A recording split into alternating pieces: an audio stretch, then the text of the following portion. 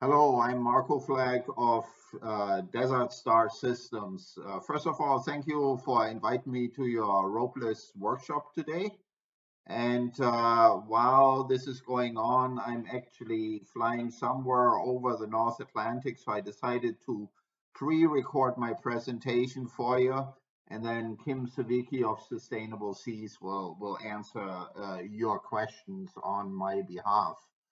Um, what I'm going to talk about today is two ropeless systems, not just one, but two.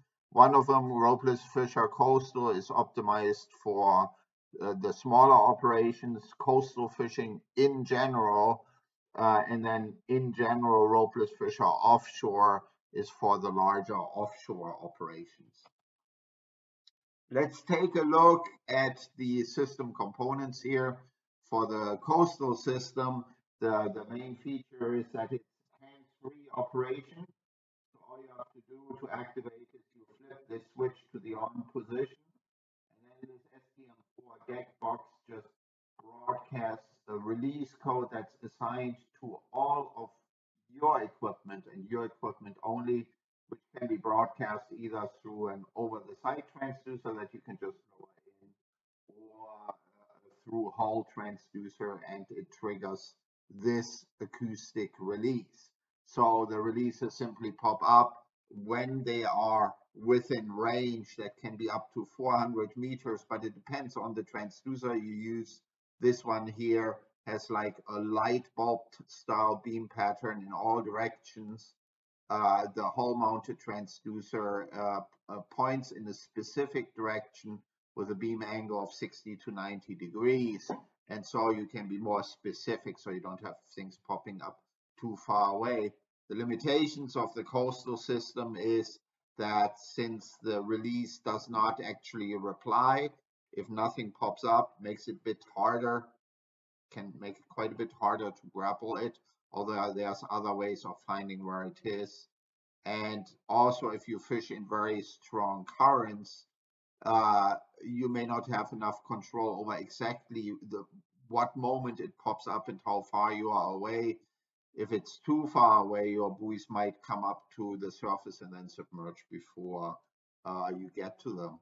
So that's the coastal version. As you'll see, it's also more economical. So that's, of course, an advantage.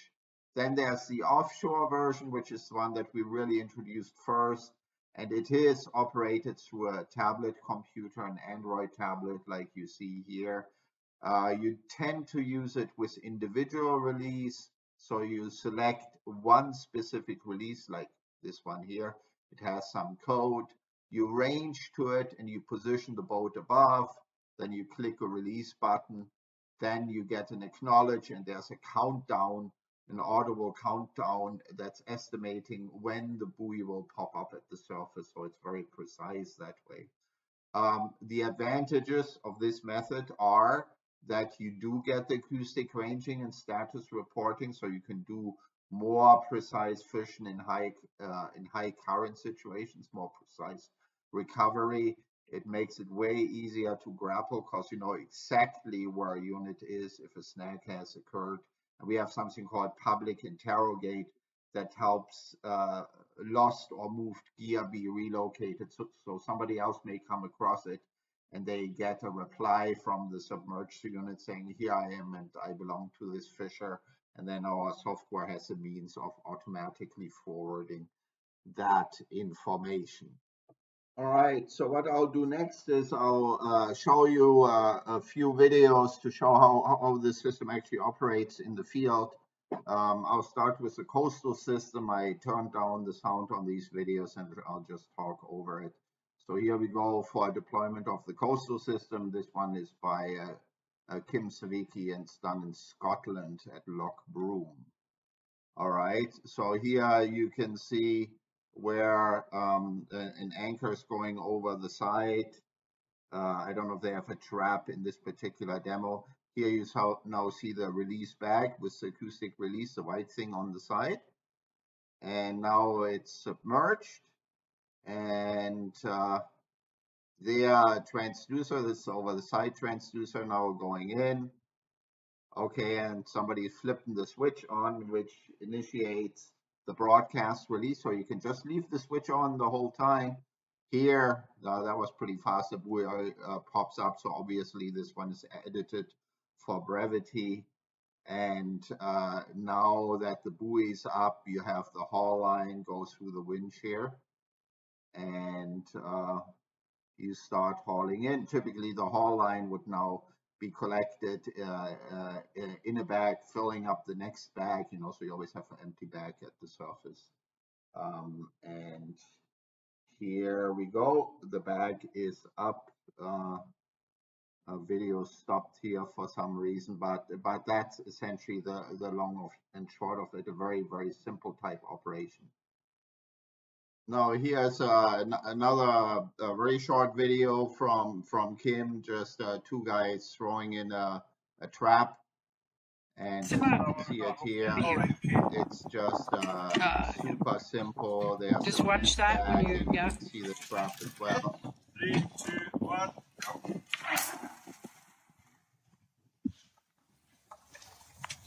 Yeah. Oops, and everything is in the water. So I guess I can say Kim calls this system, our coastal system, the blonde, quote unquote, blonde system, because she's blonde and even a blonde can use it. So the implication is that the use of it is just super simple. I hope that wasn't too inappropriate here. This one also from Kim is going to show you an underwater view. So we have this from the perspective of a trap on the seafloor, and the bag here is floating above. You can't actually see the ARC acoustic release. It's on one of the two sides here, but you'll see the buoy pop out. So here we go.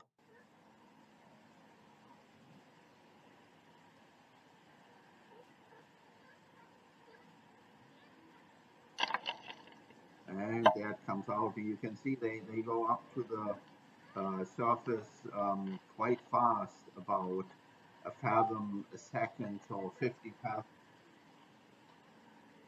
You'd be at 50 seconds for it to pop up, and that helps a lot in strong currents, because essentially these buoys, float downstream with the current and then rise in zero relative current. So they always reach the surface, even in very high currents. It just have to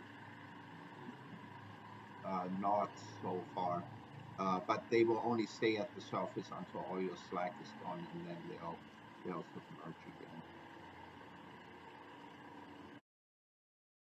All right, next let's take a look at how the offshore system rather than the coastal system operates. This is from Sea Terrarial by the Coldwater Lobster Association out of Yarmouth, Nova Scotia, back in 2018.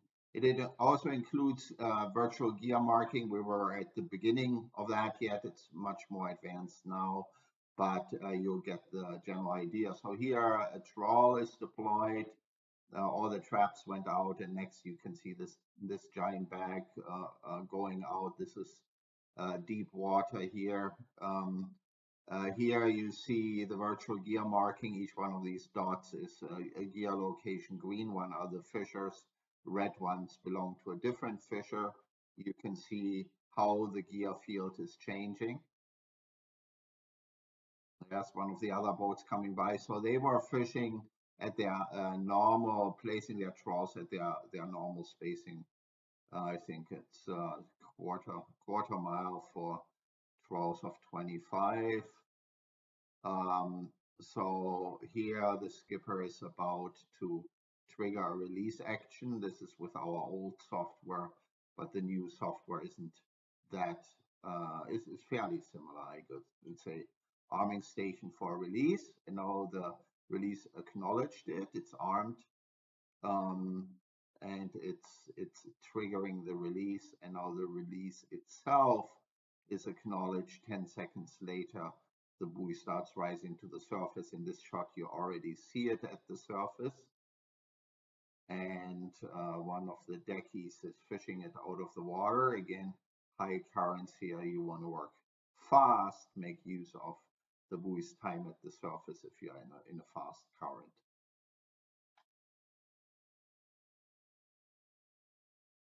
So now the empty bag comes up, and here the anchor of the trawl, and now then the first trap would come up, and so now all the traps are being collected again.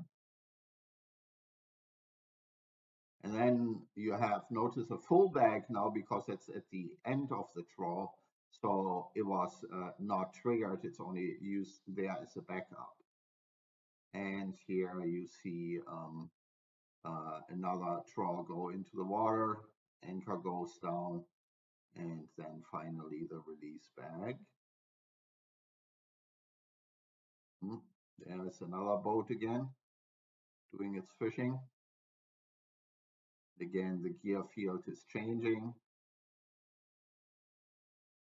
You always see like two markers connected by a line, so that's a trawl.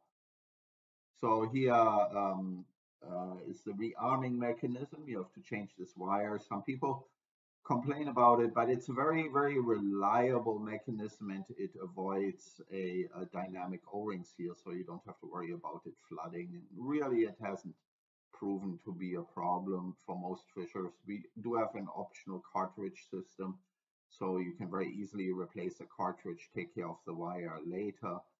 But it does raise the cost by $200, so we haven't really seen a market demand for it. Most people just rearm the wire. It's not a big deal. All right, now the gear is slowly being recovered, and that's the end of the operation. So here it says there was about 60 trawl sets and recoveries with up to 11 trawls in place at any one time, and they were all recovered. No gear conflict occurred.